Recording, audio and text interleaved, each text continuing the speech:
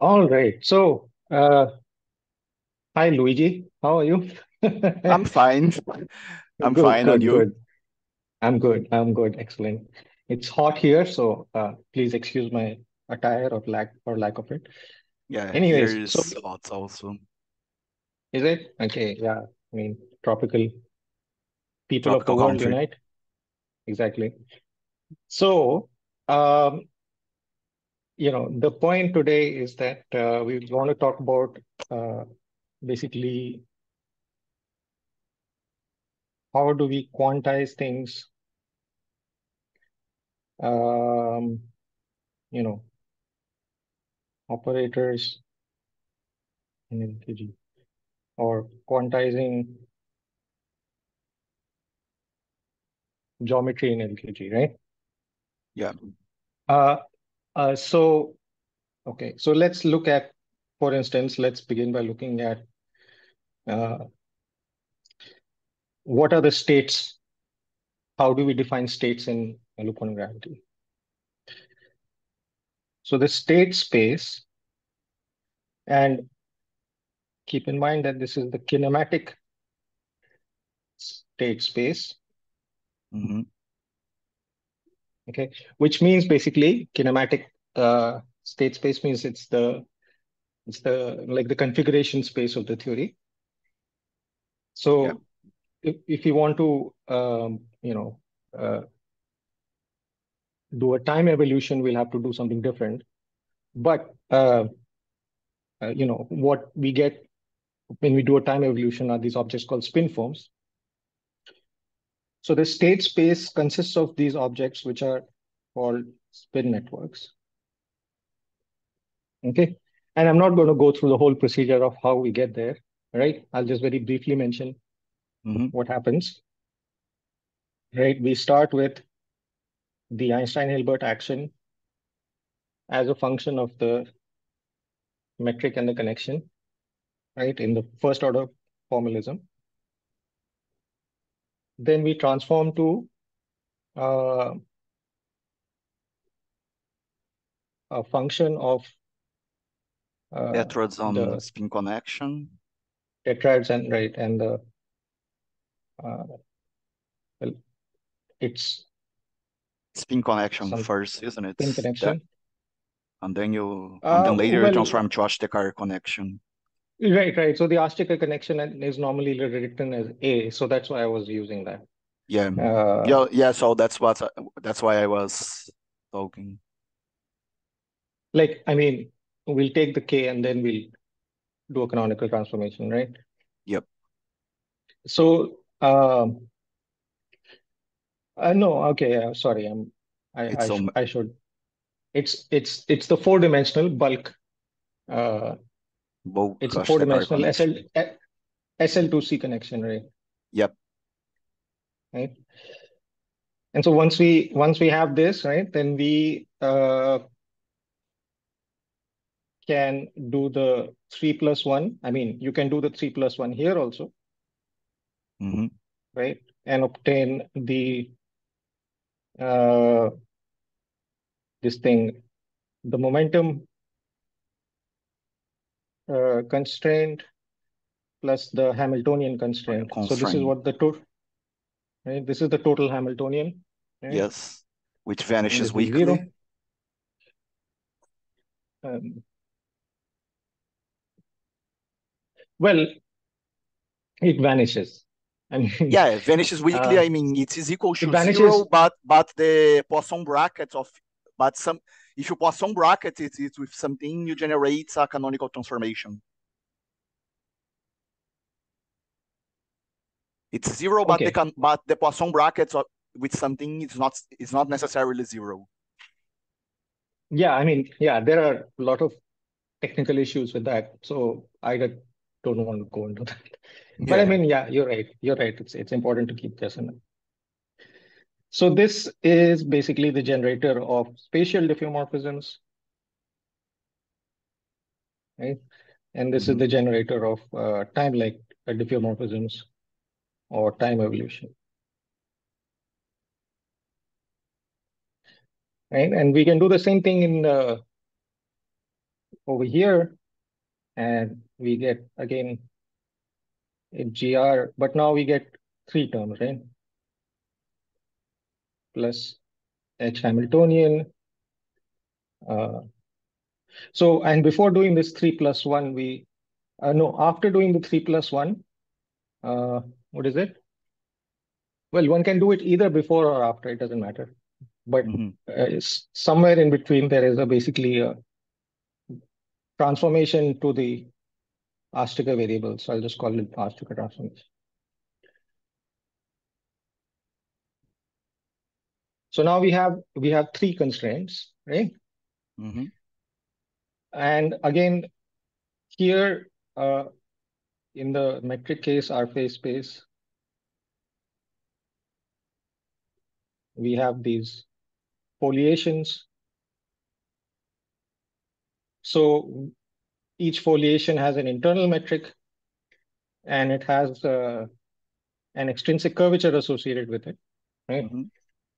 Right. And so the phase space is this PAB is a function of the extrinsic curvature. It looks like something like it was 1 over square root of the triads times the extrinsic curvature contravariance minus the trace of the curvature times the trimetric. Right. I mean, it looks something like this. Yeah, it was something like that. Right. Okay. So these are the phase space variables, right? And here, so again, we have the diffeomorphism, time evolution, and now this is the new one. This is the Gauss constraint. Gauss constraint, yeah. And you need that because now you have the redundancy in the local frame. Yes. Due to the fact that we are using tetrads, and so and what is the phase space here? I mean, it's now it's a three-dimensional tetrad, and what do you call it? Omega, I guess. Yeah. And a spin connection. And now this is a SO3. It's a connection. It's a SO3 bundle, right? And this is a triad. Okay, so now we can ask how to construct operators, right? If you want to construct a quantum theory, right? So in this case, one would define states to be functionals of, let's say, the configuration variable, right? And similarly here, okay, and then operators, for instance, would be something, let's say, something roughly speaking like this, maybe. And then the that's momentum the operator. eigenvalue equation. No. I mean, because I'm just saying that if you're working in like the position representation, so to speak, then the position operator just gives you the position eigenvalue. Yeah. Right. And then similarly, this would be something like IH bar. Derivative with respect to metric. Right. Okay. Okay. So now the thing is that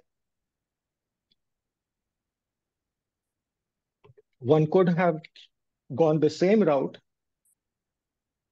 in the Ostaker case, but here we choose a different route, and we are able to choose that route because we can define these gauge invariant variables or function, probes of the geometry, right? And one of them is simply the holonomy of this connection around it, across through any 2 points. Mm-hmm. Or around a closed loop. Exactly, yeah. So it's the trace of the path ordered integral of this gauge connection. And here I don't need two indices, so I'll just keep one index.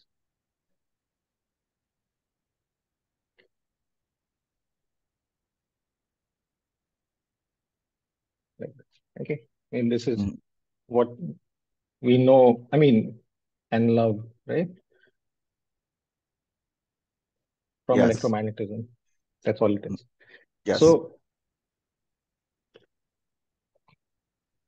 right. And the thing about these variables is that, they automatically are, well, oops, I shouldn't say trace over here. Yeah, no, this is fine. Yeah, trace. So it's a trace, right? And since it's a trace of this group element, it's invariant under rotation. Okay? Yeah. Okay. And now the thing is that if you make this choice, the moment we make this choice, right? So coming back to the canonical case, see, these functionals are objects which are defined on the entire um,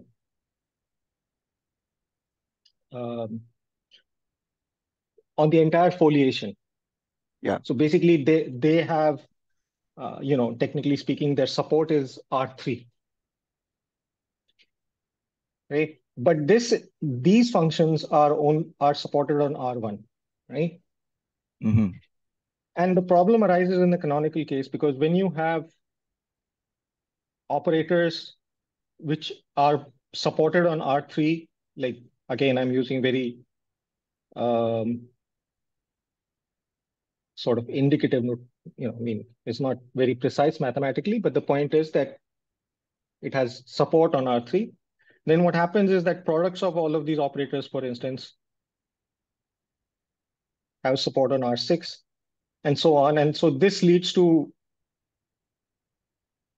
all sorts of problems,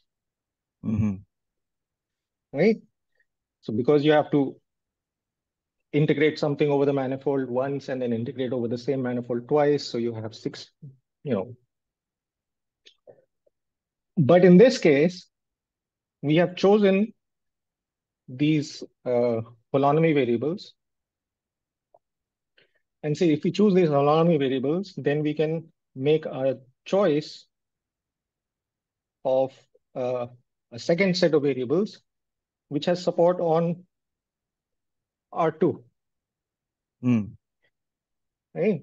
And so then what will happen is, so for instance, in this case, if you want to construct the Poisson brackets of these objects, right? This is something you know which has support on R6. But if you take and so what are these quantities which have support on R2? I'll just call them fluxes, phi, S. And since they have support on R2, if you construct the Poisson bracket of these objects, they will have support on R3. Right? So already this picture allows us greater control on what's going on. So now, what is this this flux variable? Let me just refer back to my notes. So 1 second.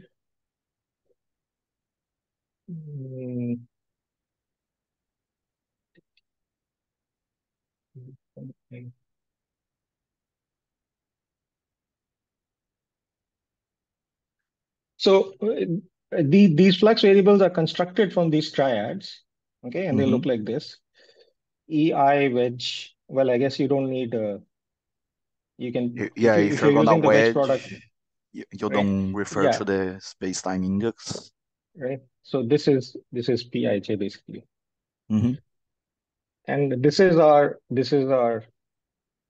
and our flux is obtained by integrating this Pij Over a path. over an area, Okay. Yeah, makes sense. right? Right. So this is the area element of the surface S. Oh, you integrate in group space. No, this is not. No, this is not in group. Well, No, this is not in. those are Hmm? group indices, IJ, aren't they? Oh, right. You're right. You're right. So I mean, then in that case, how Yeah, do I I think how do I I think what you mean is I think what you mean you is not DXI wedge DXJ because the differential forms are already in the definition of the P. So you just integrate the P and you contract the internal indices with Levis right? Vita, maybe? Yeah, yeah, Levis, yeah, yeah, yeah, yeah.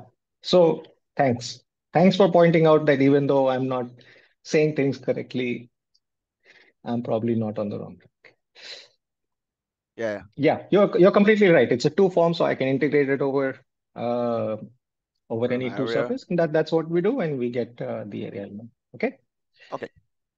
So this is our flux operator, right? And now we can using this. Uh, so so what is the relationship of these spin network objects that I mentioned earlier, right? Mm. What are these spin networks? How do they come from this? So are you familiar with something called the Peter-Weyl theorem?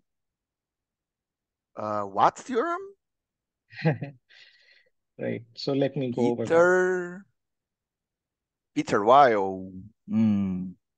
Okay. It's basically Fourier analysis is the theorem which so you have like in Fourier analysis, the fundamental theorem says that any functions, which have certain uh, Periodicity which can be will written as sums of sines and cosines. exactly, right? Or basically that any function can be decomposed into a linear combination of functions which are orthogonal with respect to some inner product, right? Yes. It's a statement that you know L2 functions, square integrable functions, form a vector space under a suitable, well, keeping all the dotting all the mathematical i's and crossing all the mathematical t's, Mm-hmm. right? So the Peter-Weyl theorem says the same thing, but for functions in a group on a group manifold. So it's basically Fourier analysis On groups. on group manifolds, right? Okay. On Lie groups. Right. Well, yeah, because Lie groups, I mean, are the ones which have continuous manifolds, right, as a group space. Yep. Okay. So why do we need this? Well, the reason this comes in use is because see, we have constructed these objects, right? These holonomies, Mm-hmm. right? And these holonomies are functions on the group space, Yes.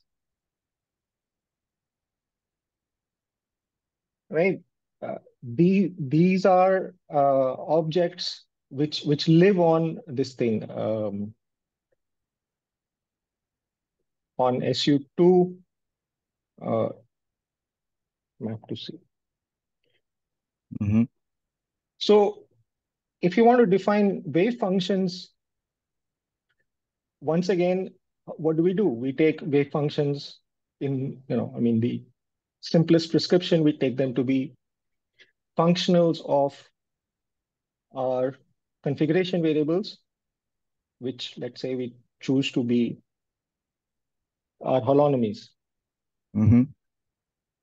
right? And then we want to, be able to perform this differentiation with respect to these momentum operators, right? So in usual quantum mechanics, what we do is we transform to momentum space, right? In which case that derivative becomes a product, Yeah.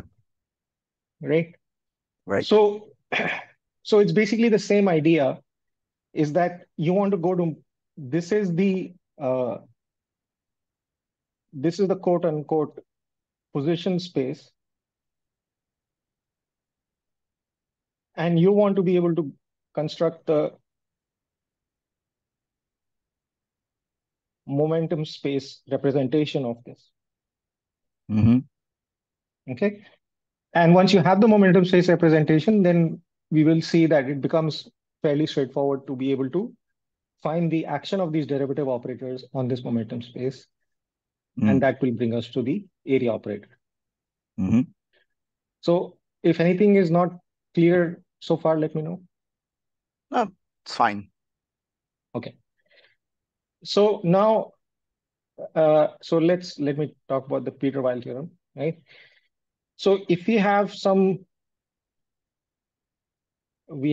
group G, and we have some element of this group, Mm-hmm. right? Then we know from representation theory that this group can be written as a matrix, uh, which is which is labeled by some label J, right? Mm-hmm. J labels the The representation, spin. right? And this matrix is we write it like this, dj, right? Mm-hmm. So this is called the Wigner matrix, I think, or whatever. It's just so this matrix, this object is the representation, the spin J representation of the group element G. Mm-hmm. So what we will see is that these spin labels, they become our momenta, Mm-hmm. right? And which kind of makes sense because if you think about momenta, that's kind of what uh, momenta do, right? They allow you to organize your states into uh, different energies, different energy levels, and well, we'll see that this is exactly the momentum. Okay, Mm-hmm. so now there are a couple of uh, expressions which are useful. I mean, I could go straight and mention the Peter-Weyl theorem, but let me just mention this something called the great orthogonality theorem, and you will see why it's important. Okay, so what this says is, let me write down the statement first.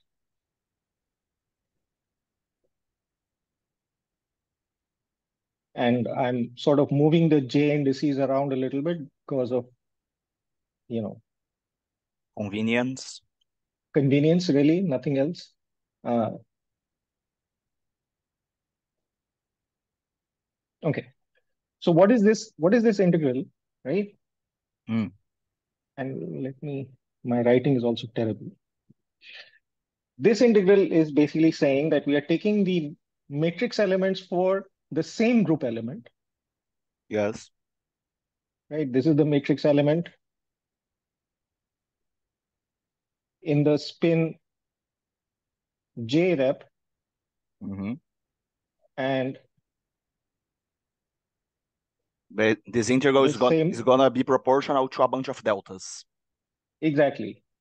And this is in the spin J prime rep, Yeah. right? And what is obviously not, it is not obvious that this will be proportional to deltas because, we are not summing over any of these M indices, M and N prime indices, right?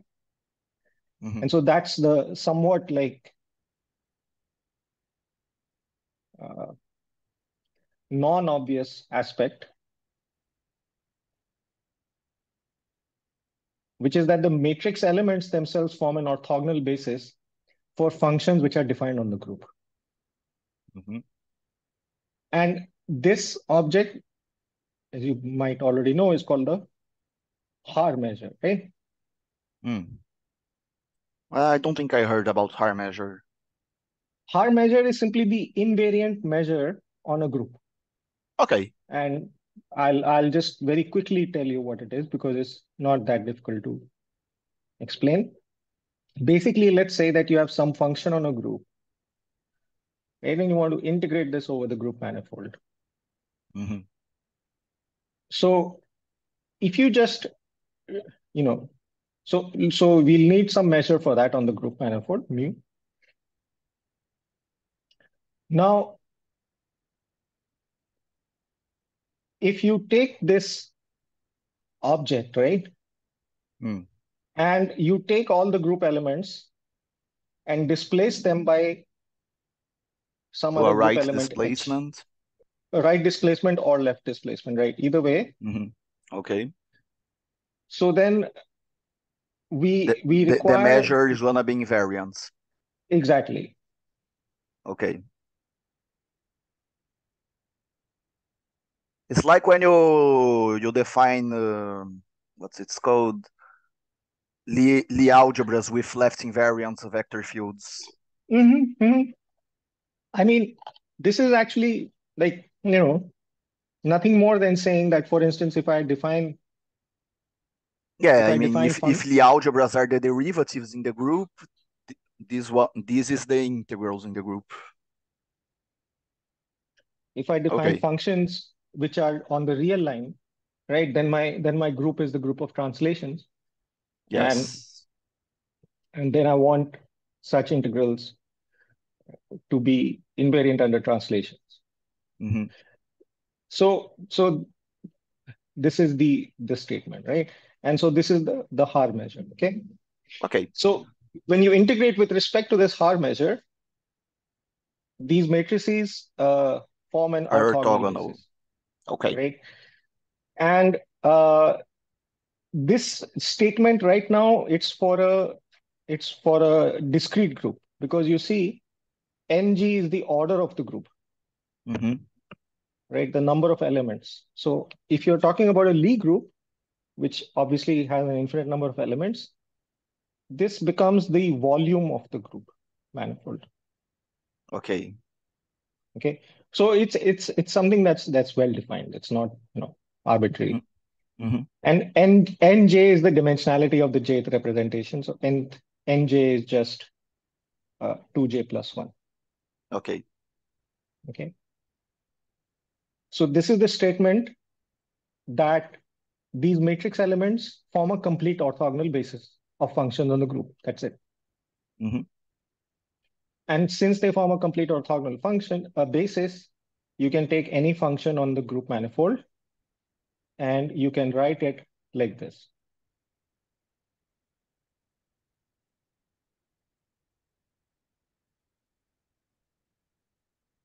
Where the sum now is over all the spins and over all the matrix elements.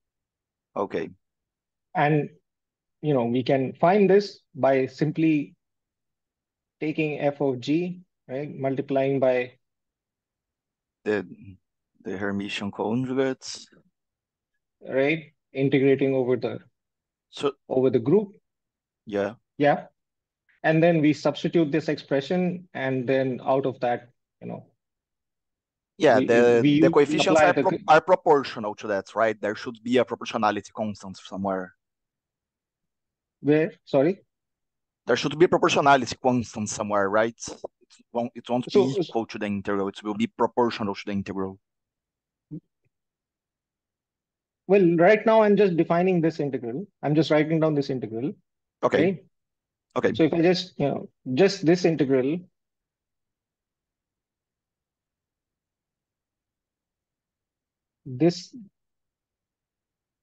if I just substitute this expression, this sum jmn,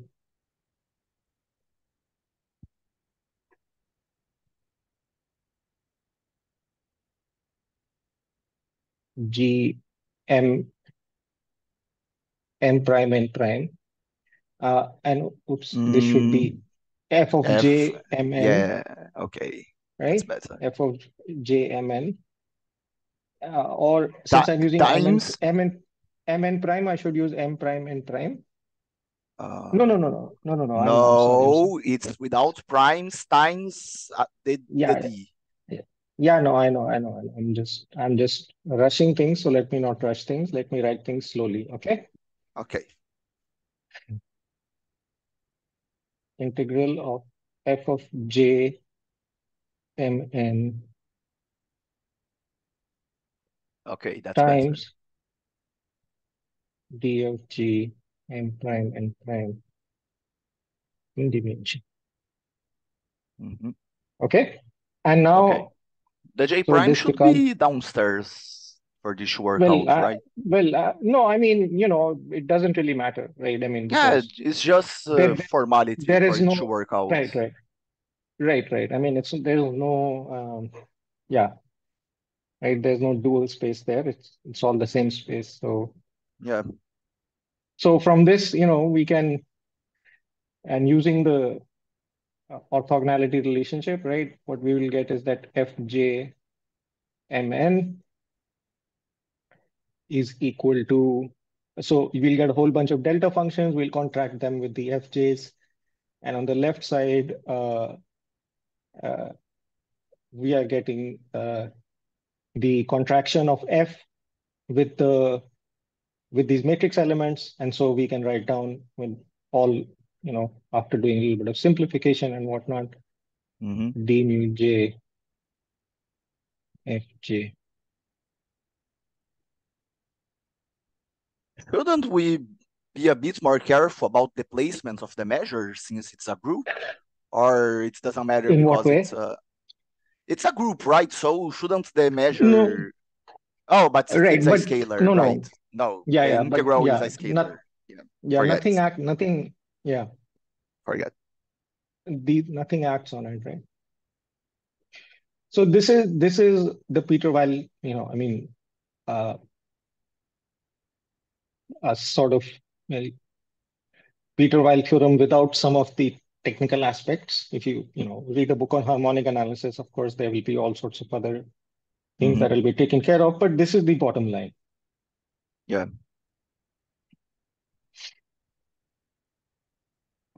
So now we can use this, right? And now what we do is,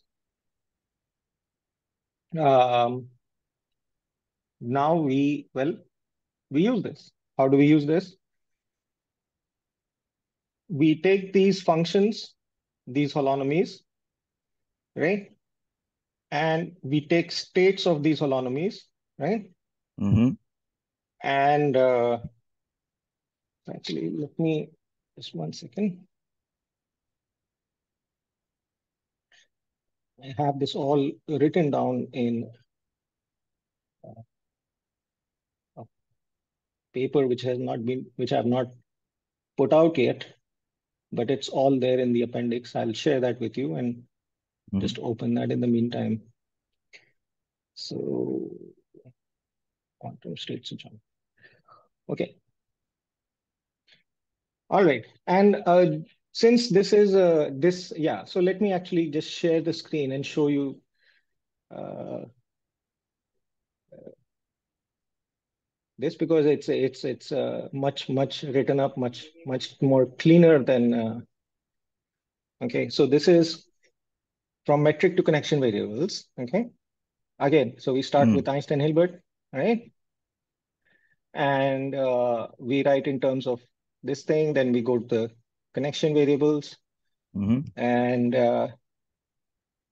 then the Einstein-Hilbert action can be written this way, right? Where F is the curvature of the spin connection. Mm-hmm. And we can perform the 3+1 split. So there's a slight difference in the variables. Here I'm using capital E for the tetrads and, capital E for the triads and small e for the tetrads. So apart from that, it's the same thing from what I've been writing down. And when we do the 3+1 decomposition, we find that This is the action, right? This is P, Right. this is PQ dot, Mm-hmm. and these are the constraints. And this is what I was telling you earlier. This is the momentum conjugate to ACE. This is, we integrate this over surfaces. Mm-hmm. Okay. So now, right? Okay. Now, how do we construct what are these spin networks, right? So we have these holonomies, and again, there is a typo here. There should be a path ordered exponential, Mm-hmm. right? So now the thing is that what we are trying to do is we are trying to construct these states, uh, which and these states are probing the geometry of our manifold, right? So if we only have one holonomy, then the state is probing the geometry only along that one-dimensional edge, Mm-hmm. right? So you can construct a state which is a function of many holonomies, right? And where Mm-hmm. each holonomy is defined along an independent edge, a separate edge, right? These functions are called cylindrical functions. So right now at this stage, basically it's like you take your manifold and you Mm-hmm. sprinkle it with one-dimensional holonomies, okay? Mm-hmm. Which may or may not be connected to each other in any way or not, okay? Mm-hmm. Now on these states, one can define an inner product. This inner product just comes from the fact that you have an inner product on this group manifold, Mm-hmm. okay? Because so using this inner product, the Hilbert space for a single graph with L edges becomes this. Mm. L is the number of edges. So for each edge, you have an SU2 variable, and you have the space of square integrable functions living on L copies of SU2. Mm-hmm. Right. So now we construct, again, this is the Peter-Weyl theorem, etc., right? What we just talked about. And now we're going to construct the quantum state space, okay? Mm-hmm. So what is this representation matrix? Let's look at this again, right? So this matrix is 2j plus 1 times 2j plus 1 dimensional, right? That's what MNN takes values in. So you can think of each representation matrix as a map from the Hilbert space of a spin J particle to itself, right? I mean, because that's what it's telling you, right? It's the group rotation corresponding to this group element, right? Mm-hmm. And the J is Okay. just telling you what is the dimensionality of the space on which it's acting. Yes. Right. So this is a very, there is no ambiguity about this statement. I hope that is okay at this point. Mm-hmm. So each such matrix, right? You can also view it as an element of this tensor product space, Hj cross Hj. Yes. Okay. So this implies that the space L square G, the space in which this function f of G lives, can be decomposed as a direct sum over all possible representations of SU2. Right? Because f of G is a sum of all possible representations here. You sum over OJs. Right. So we can write L square J in this form. Right?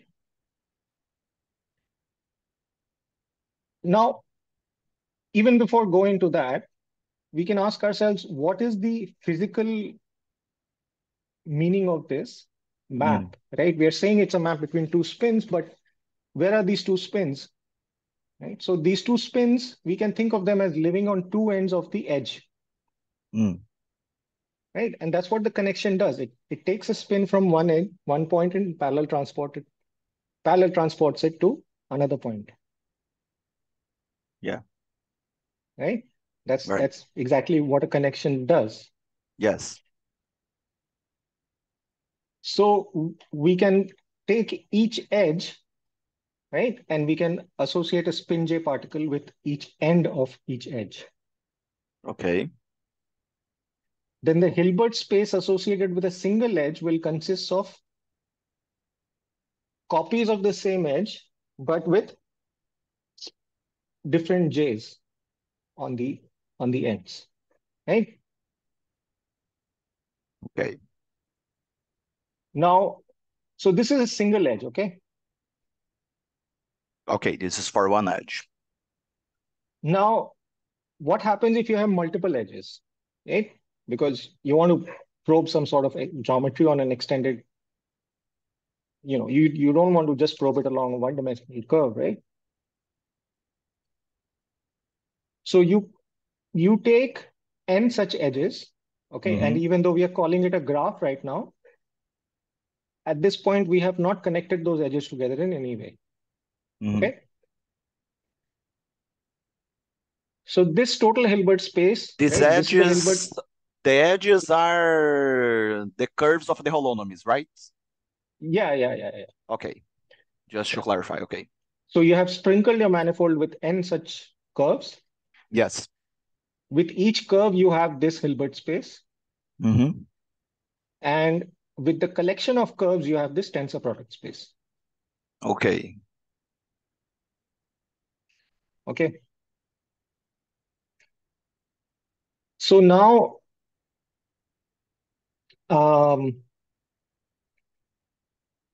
what we can do is, now we can ask the following question, right? What happens if you have these edges, right? And they are coming into a given region of space, right? You imagine 4 edges are coming into a given region of space, right? Like a ball. Okay. So you can think of that ball as a vertex of a graph, right? So now I'm going to switch back to my this thing so that I can draw what I'm talking about.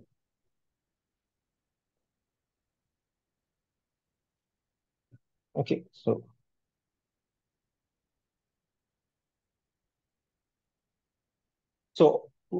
we have these edges. With each edge, we have L squared G, L squared G, and so on.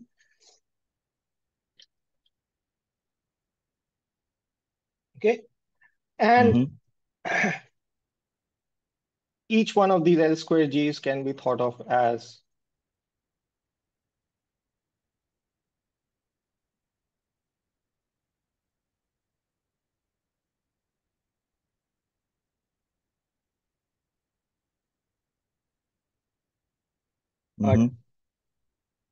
it's a Fock space, right? It's a Fock space of angular momentum. Okay. Now all of these edges are sort of disconnected, but consider what happens if, let's say, you have 4 of these edges. Okay.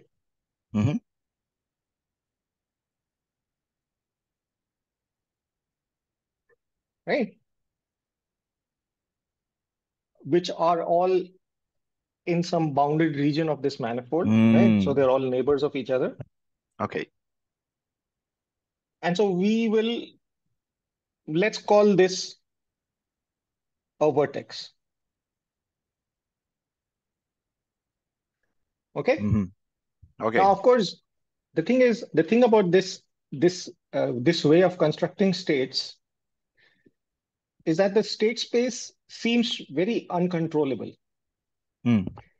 Because there is an uncountable infinity of possible graphs and an uncountable infinity of possible ways in which you can sprinkle edges on a manifold, right? Mm-hmm. So it seems much, much too wild. But we can understand its structure by narrowing our attention down to just a few of these, right? And then we will see that everything else can be built up from this. Okay, so this is our vertex. Okay, Mm-hmm. now what is happening at this vertex? Remember that each one of these edges is carrying a spin. So this is carrying spin J1, J2, J3, and Mm-hmm. J4, let's say. Okay, and now we are working in the momentum representation. We are not working in the holonomy representation. We are working in the momentum representation. Okay. Right. What that means is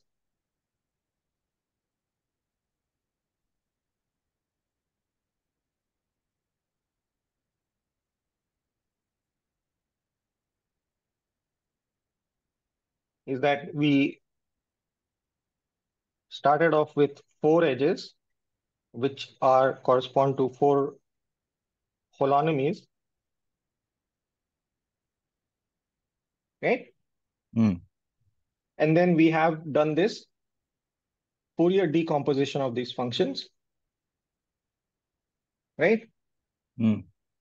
And this Fourier decomposition, we are just looking at a single sector which corresponds to the spin J1 on first edge, spin J2 on the second edge, and so on.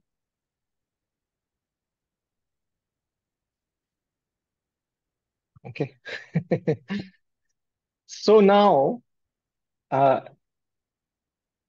the the question that one can ask is uh, what is happening at this vertex, for example, right? Mm-hmm. Okay. So now at this point, it's helpful to go back and look at the operator representation of our phase space variables, right? And so let's look at what our phase space variables were. Once again, the phase space variables were these Holonomies and fluxes, fluxes. holonomies, and fluxes. That's what. Yeah.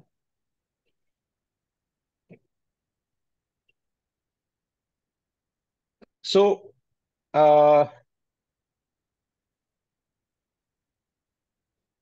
and, right. So now, uh, you know, once again, what is the action of um, this operator, the holonomy operator, let's say, on a cylindrical state, and a cylindrical state, if you will remember, is a state Mm-hmm. defined on n edges, Mm-hmm. and they all correspond. The A is the same because A is the same bulk connection in the whole manifold. Okay. Okay. Yeah. So now, right. So this will be we can associate this with some other edge. Let's say this will be something of this form, right? Delta EE1. Uh, delta something like this, I is equal to 1 to n, right? Basically, only if this edge is Mm. lies on top of one of these edges, you will get a non-zero action. Otherwise, you'll get a 0, right? Mm-hmm. Okay. Okay. So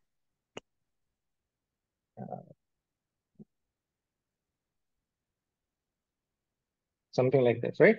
And if this edge doesn't lie on any of these edges on which this function has support, then you get 0. Mm-hmm. Now, so now we can ask, well, what is the how do we define the action of our derivative flux. operator? Right. So rather than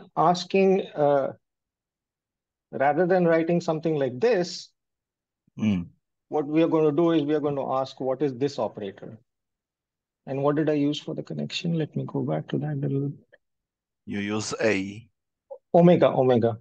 Oh, you're Well, using yeah, omega. Yeah, I should. I'm sorry. It's hard to be consistent when I'm trying to. So you use Okay. you use omega for the Ashtekar connection, which is spin connection plus curvature. Yeah. It's Okay. the right. I'm Yeah. used to the opposites. I'm used to omega being spin connection and then Well, A being spin connection plus curvature. But it's I fine. It's fine. It's I fine. I can call it the No, spin it's family. fine. It's fine. I can follow along. Okay. So now, what we're going to do is we're going to ask for this, right? The derivative with respect to the connection. Connection. Okay. What is this object going to be? And now, without going into technicalities, okay, I'll tell you what this object is. Remember, A is a spatial index and I is a group index. Yes. So we'll take some vector, normal vector, unit vector n, okay, and we'll ask what is this object, okay? That's the A on the N should be downstairs. Not that it makes a difference because it's Euclidean, but anyway. Yeah. So we can ask what is the action of this on our cylindrical state or cylindrical function. And this turns out to be, let me see if I can give you, yeah, I can give you a derivation of this. So I'll give that to you in 1 second. This turns out to be equal to J of I, where J is the basically the angular momentum, the ith component of the angular momentum, acting on the state line. All right, now, and let me explain how this comes about. So this state, this functional, right? It's a functional of these holonomies, right?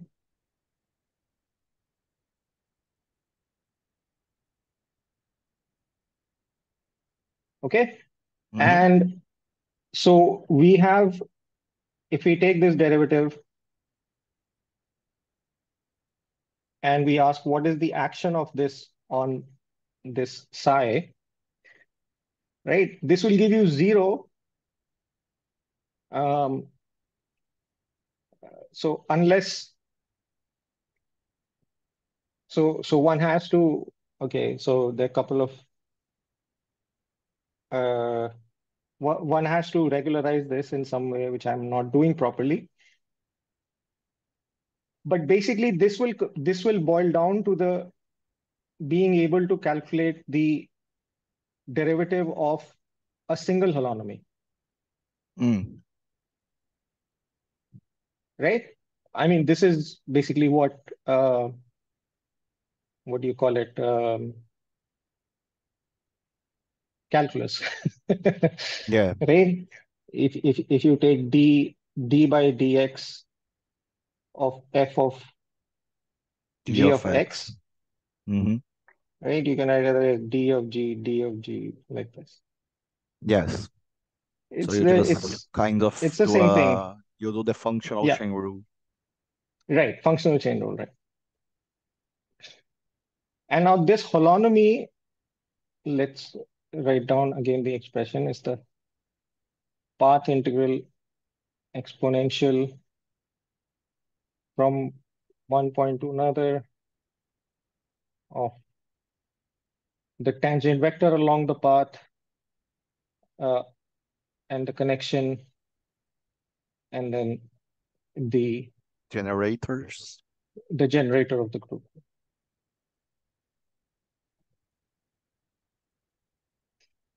Okay. Mm-hmm. And we know how to take the derivative of this polynomial, right? I mean, this is something that people have used for a long time. I think since people looked at gauge theories, right? So what is this going to be? Well, it's just going to pull down this copy of n. It's going to pull that down, and it's with going to pull down a the copy generator. of the generator, right? So this is going to be NA, Tau and I. I should put an X here also, NAX, and then right tau I times H. Mm-hmm. Okay, Okay. right? And what are these tau i's, right? These tau i's are basically the matrices which act on They the are minus I over 2 times the angular momentum operators. right. Okay, so ignoring the minus by 2, like, I mean, it's this. So again, Yeah. please forgive me for all my slip ups, mathematical slip ups. Right. So maybe I'll just put proportional. Okay. Mm-hmm. So once you have this, uh, then we can uh,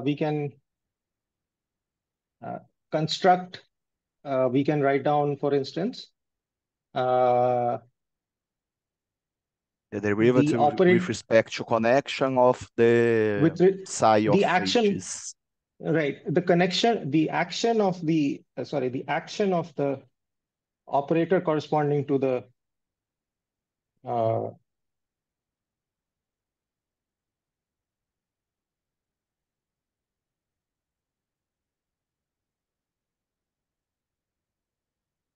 Yeah. again, I'm being sloppy with the indices, but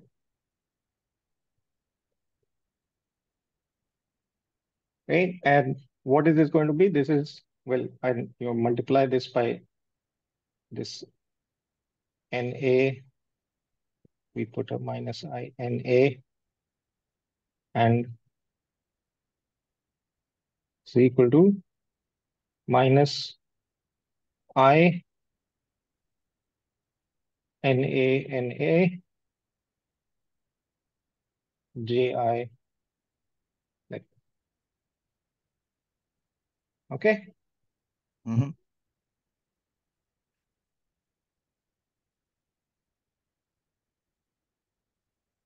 Okay.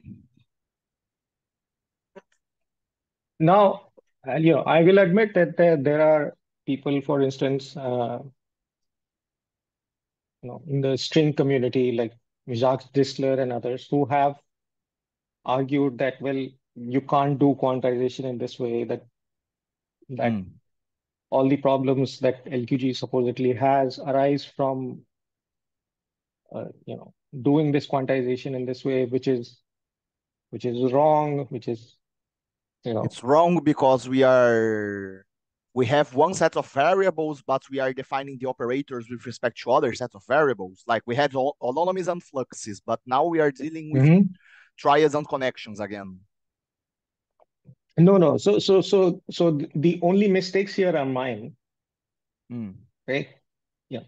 If you want a more rigorous discussion, you can look at lectures by Mushin Han, for instance, on YouTube, Mm-hmm. right? And he gives a very, very, or Simone Speziale,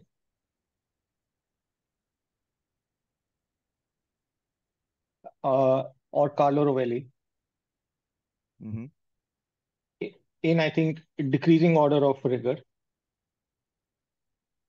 So, and I come below that.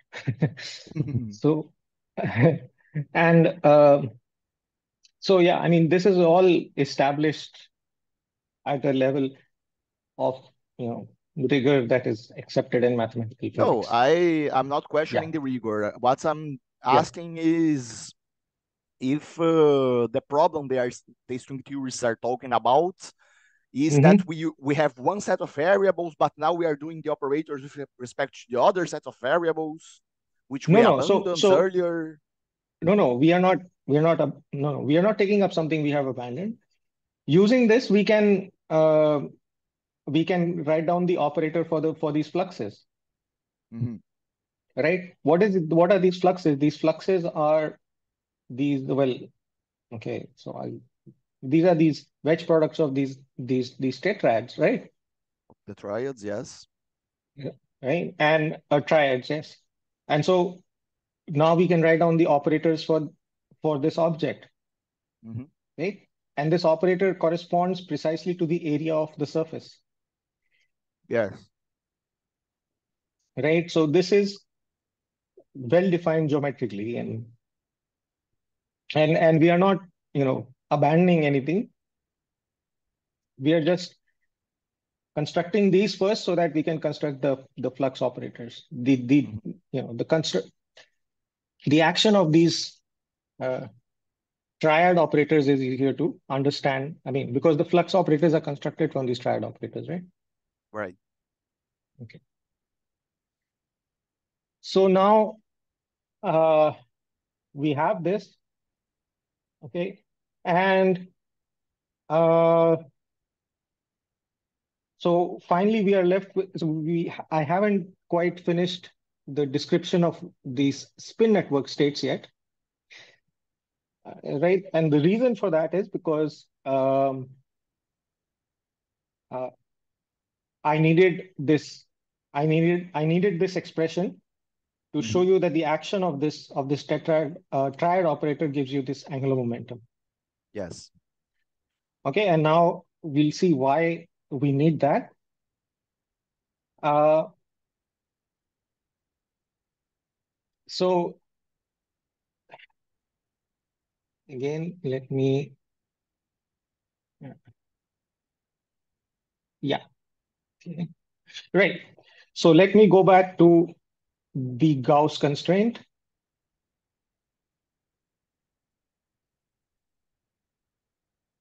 Okay. Mm-hmm. And what is the Gauss constraint? The Gauss constraint is the following.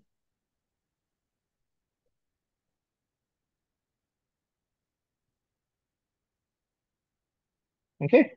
And Yes. there's a tilde because these, They are the densitized triads. right, right. Okay. Mm-hmm. And you can, right, integrate this. You can use the non-abelian Stokes theorem, right? Mm-hmm. And uh, integrate this over some surface. So, no, sorry, the divergence you integrate over some volume, right? Integrate this Mm-hmm. over some volume, and then you can write it as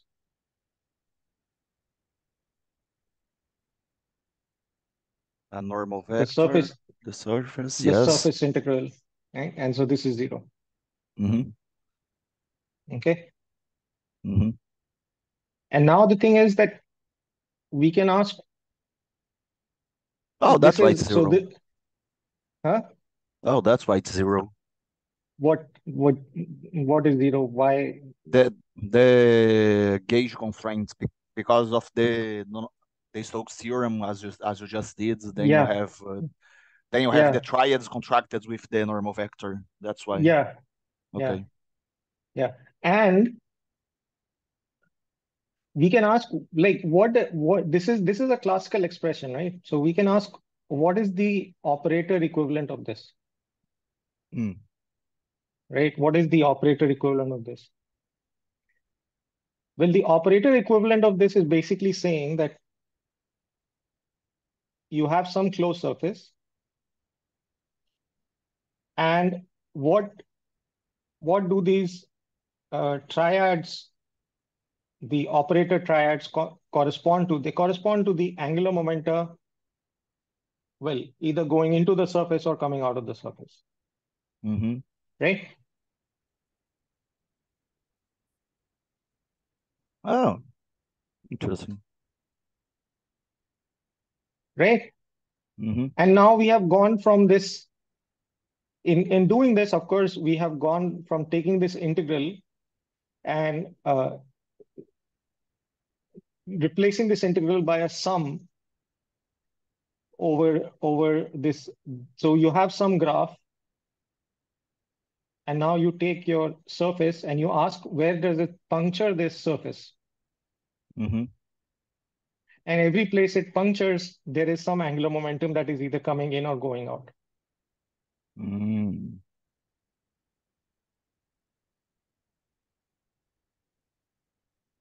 Right?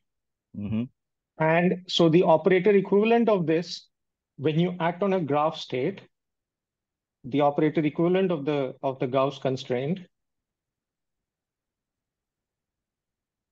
We're almost doing a Feynman diagram with angular momentum instead of linear momentum, right?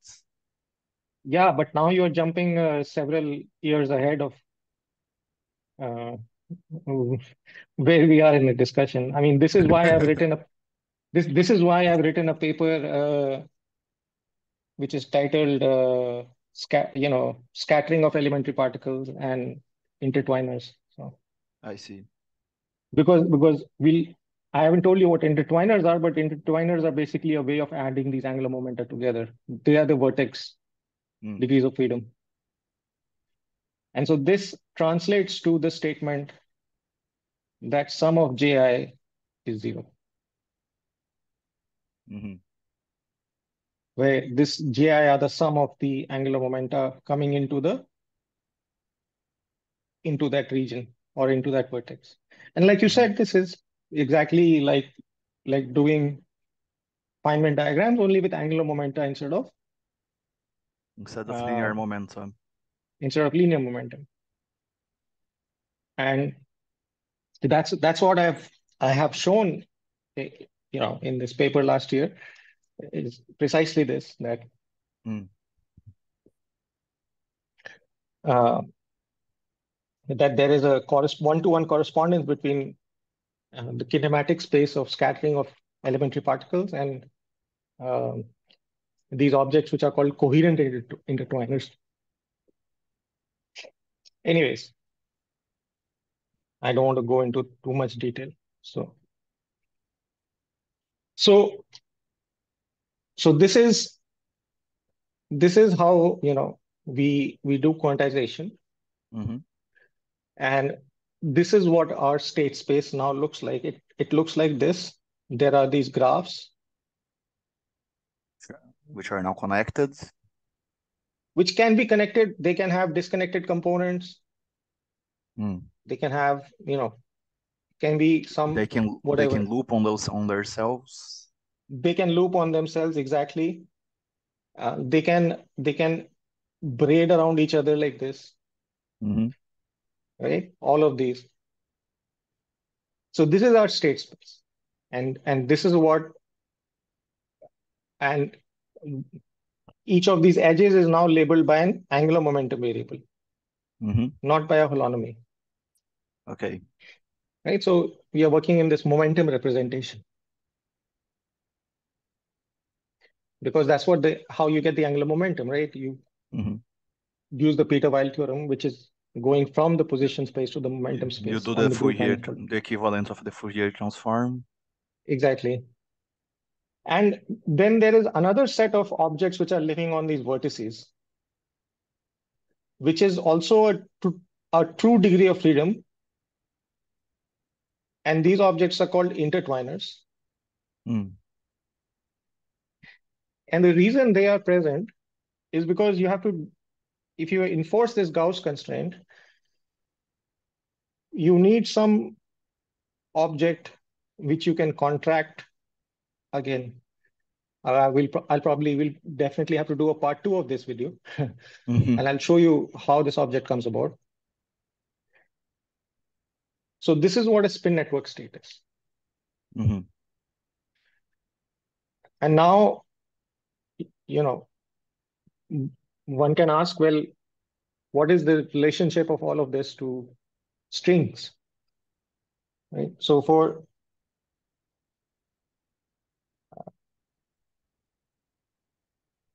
let's say the Nambu-Goto action, right? It's something like this, where you are integrating over some two-dimensional surface, right? Mm-hmm. And now,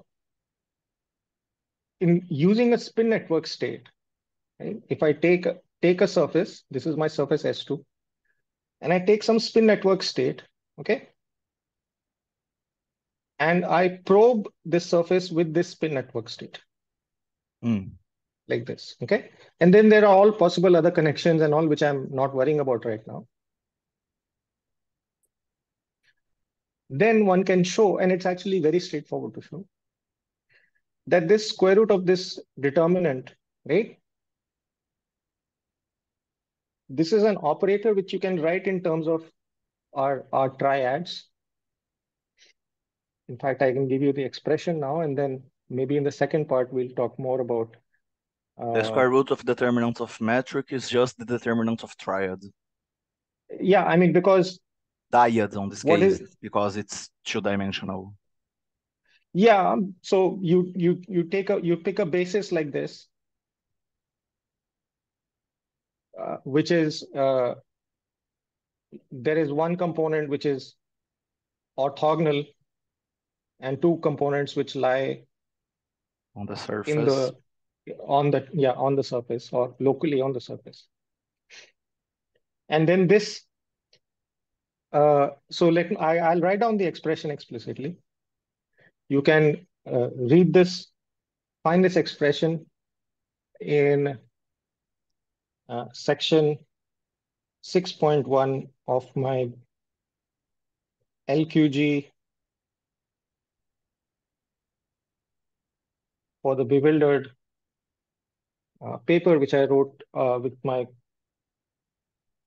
colleague Sundance Pilson Thompson.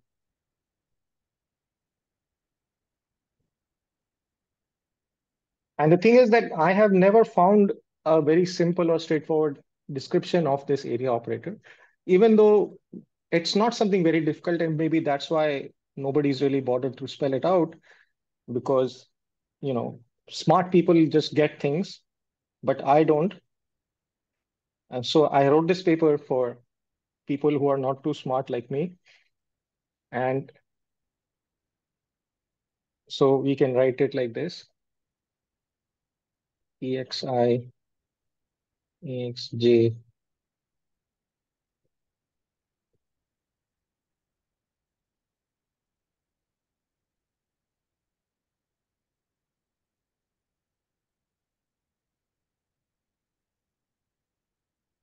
right? Delta IJ. And then if you take the determinant, just and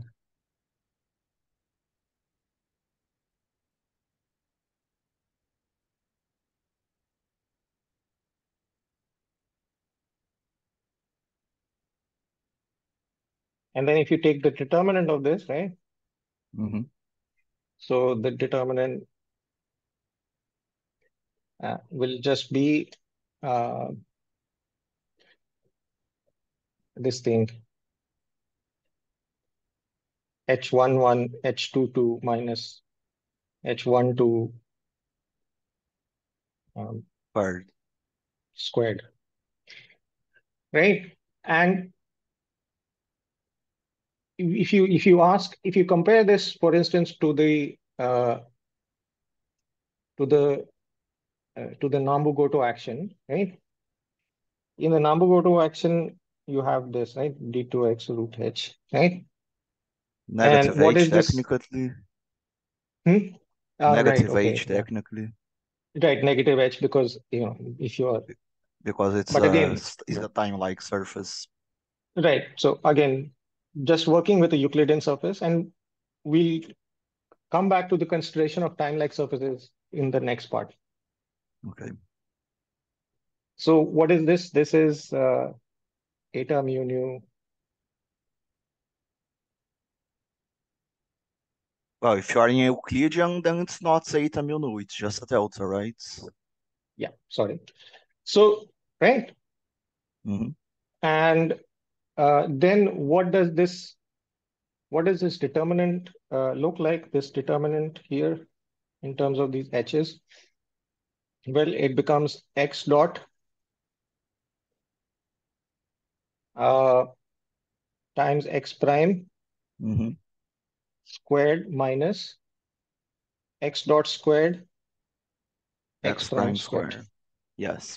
Now, if you compare this to the expressions that we have here, right?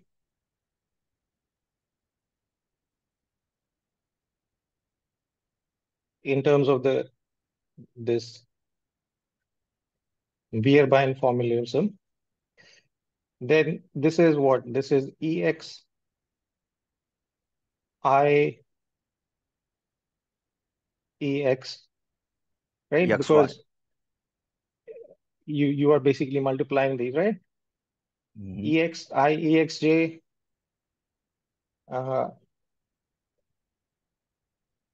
So let me be careful about this. And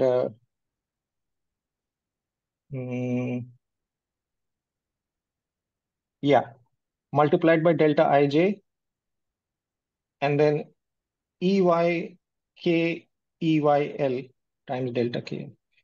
Okay, so you have to be a little bit careful about this because this delta function is being contracted separately with all of them. So, right. And so let me again check and make sure I'm not saying something ridiculous.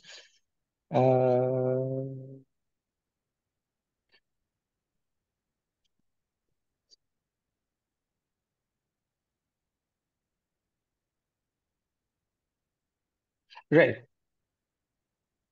So this you can think of as x dot squared. You forgot the off-diagonal term. Yeah, I know. I'm coming to that. Okay.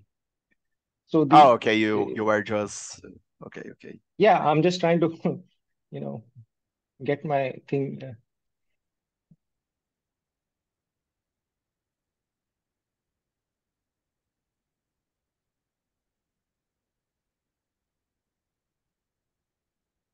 Right? And what is this? This is x dot dotted with x prime squared. Yes. And there you go. There you have the correspondence. So you can, you have these embedding coordinates, embedding fields, right? And associated. The signature switched between the expressions. Yeah, I mean, modulo all the signature switches and modulo all the I's and the J's and everything else. Okay. Okay, I mean, it's like James Bond has a license to kill. I have a license to kill notation. Okay. Okay. So we can identify this EXI, EXJ, delta IJ, right? We can identify it with, let's say, this x dot squared and second.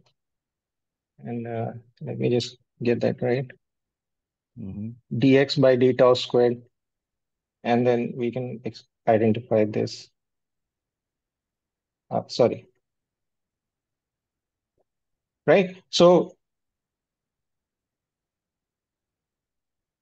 this EXI maps to something like EX d tau. D tau, and EYI maps, let's call it, to something like X is sigma. There we go. There you have it. And I'll just second try to make it a little bit more precise. EAB, maybe no, let's see, DXA, DXB. Yeah, something like this. And then there are some indices that are missing, which have to be taken care of, but otherwise the structure is the same. Mm-hmm. Right? You have to take over the I index, right? Because that's X should have an index also. Yeah, the X has an index, and so how does that fit into everything? So how should that fit into everything?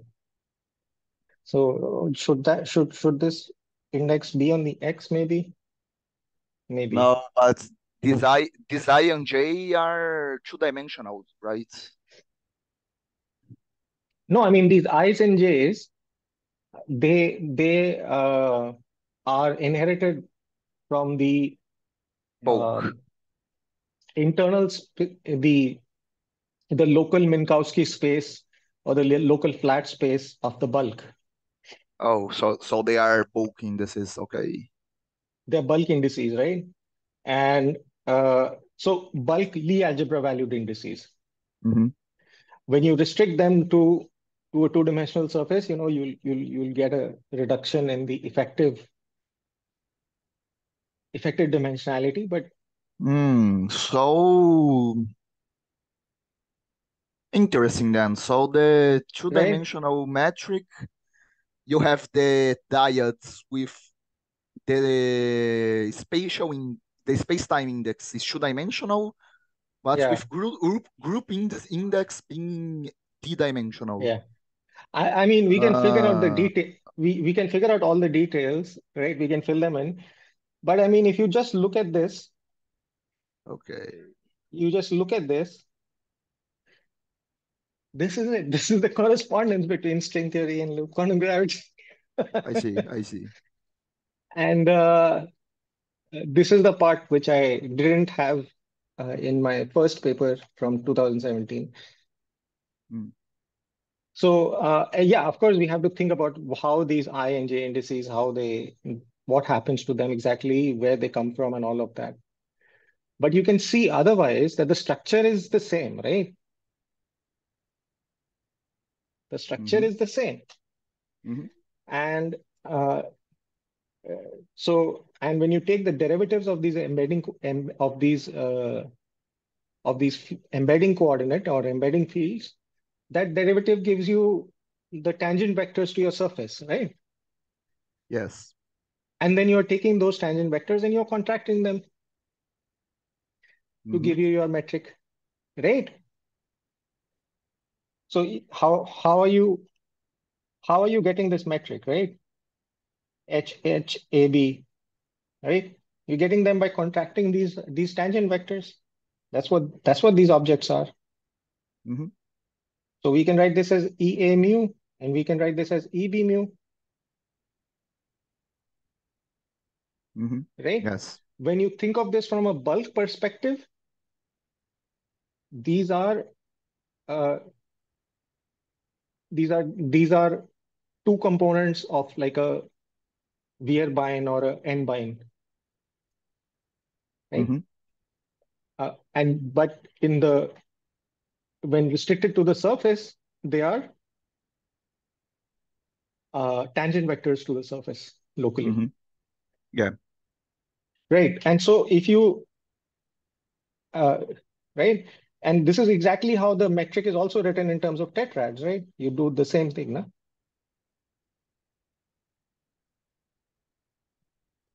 Yep. Just slightly different lettering. Mm-hmm. So this correspondence works. I mean, I think it works, Yep. right?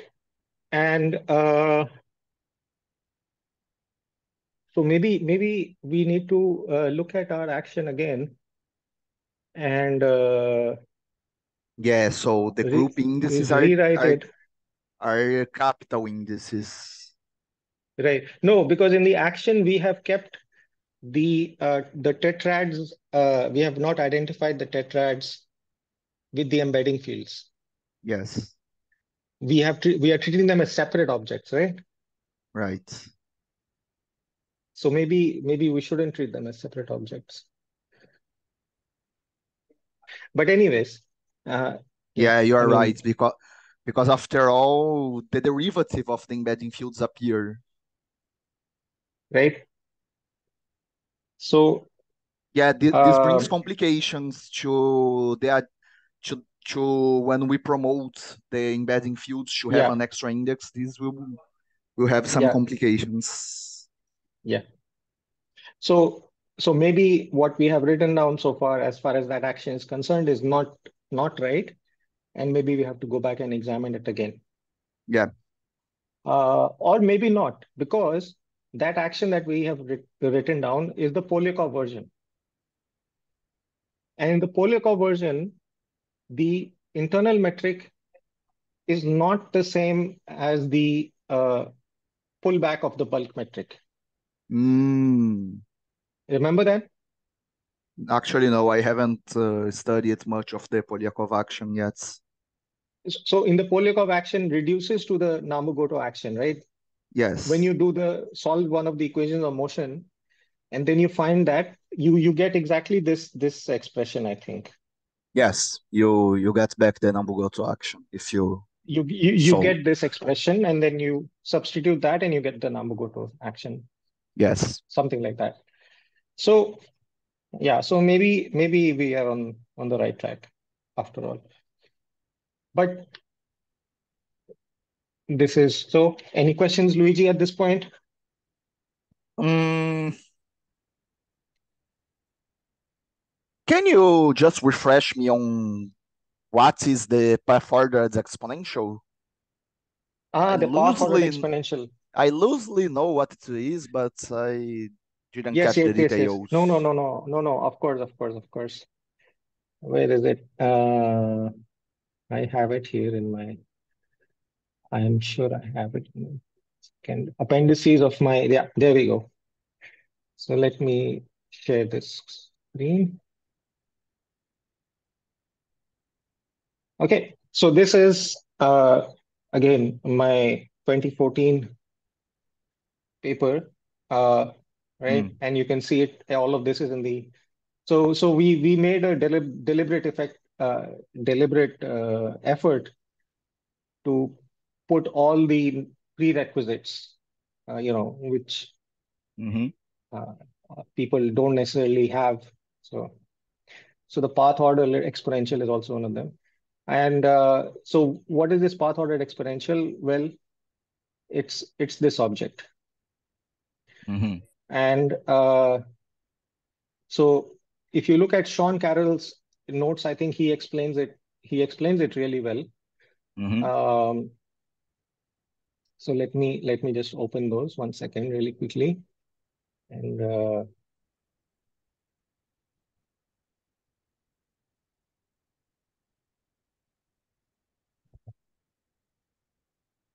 yeah, what was the page number? 76.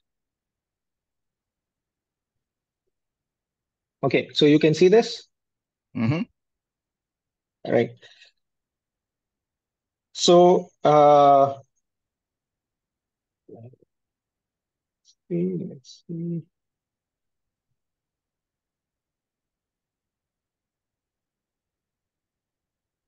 Right. So he's basically talking about the geodesic equation. Where is hmm it? Maybe it's a little bit. I think it might be a little bit earlier. Let me just go back. Yeah, there we go. So this is the uh, so it arises whenever you consider something like the geodesic equation, Mm, or in quantum mechanics, this is called the Dyson and somebody else, I forget, equation, which is So you are solving for an expression. So this is your tangent vector, v mu, right? And then you're taking its derivative of this tangent vector. And so this is the geodesic equation, basically, right?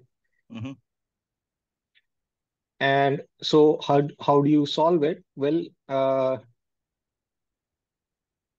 the solution of this will boil down to an expression of this form, right? Where P is your propagator. Right? And what is this propagator? Well, it comes from solving that equation that we were just looking at. And so we can write down a differential equation for this, for this propagator, right? So we define this quantity. This quantity is taken from the geodesic equation, right? Let's go back here. This quantity is this matrix. Yes. Right? This quantity is this matrix. So if you take the time derivative, the derivative of both sides of these expressions, right? You will get exactly this equation. And then you substitute this and you find that the propagator obeys this kind of an expression. And this propagator, so what is it saying? It's saying that the propagator for going from lambda naught to lambda. Okay. So now we integrate this, right? And we get a constant and we get this integral, right? From lambda naught to lambda. But now the right side again depends on the propagator. Right? So you have the propagator on the left and the propagator on the right in the integral, right? So you substitute and keep iterating. You iterate, exactly. And this iteration, so the first step will now look like this. This is delta, this is this, this is this. But now when you do this integral, you have to be careful about the way you do it. Right? You can't just integrate from lambda naught to lambda, lambda naught to lambda. If you do that, you will be double counting. You'll be, multiply counting the contribution. So instead, what you have to do is the integral has to go from for the second point, for instance, you're going from lambda naught to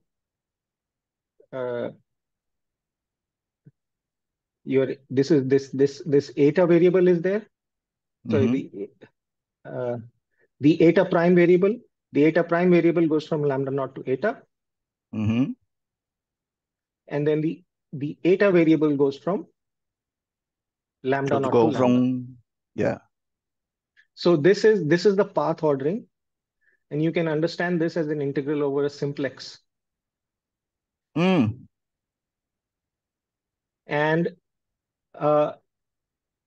the reason we say that this is path ordered is because if you look at this expression,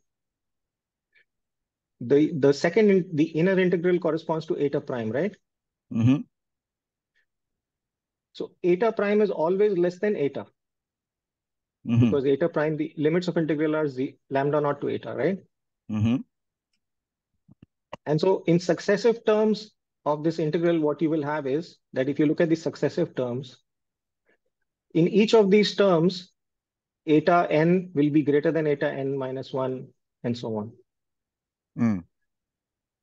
Right? So this is your, it looks like this, where lambda naught goes to. So it's like you take lambda naught to lambda, these are the two ends of your curve. And then you divide it into n parts. And the first integral goes over the lambda naught to the first eta. Then the second integral goes over lambda naught to the second eta, lambda naught to the third eta, and so on. And then you can write this as 1 by n factorial of this path ordering symbol. What is this path ordering symbol? It's saying that there is no restriction on, there is no ordering on these etas. Right? And that means you're integrating over the entire hypercube. You're integrating over n. So instead of the simplex, you now go over the cube. Okay. Cube, right? Lambda naught to lambda, lambda naught to lambda, like that. So in quantum field theory, this is called this is what we do. This is called normal ordering, right? Mm-hmm. Normal ordering is when you take some collection of operators and then you rewrite them so that they act in a causal way from left to right. Mm-hmm. Right? That's called a normal ordering. It's the same thing. But yeah, this is what the path ordered exponential is. Okay. Okay.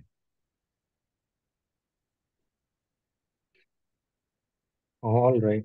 So I hope that's sufficient for now. Yeah. It So it's shall I stop? it it helps a bit. It's a bit more clarifying than what I've seen up to now. Yeah. So shall I stop the recording, or do you have any more questions which might be Well, relevant to I the think we can discussion? stop for now. All right. Okay.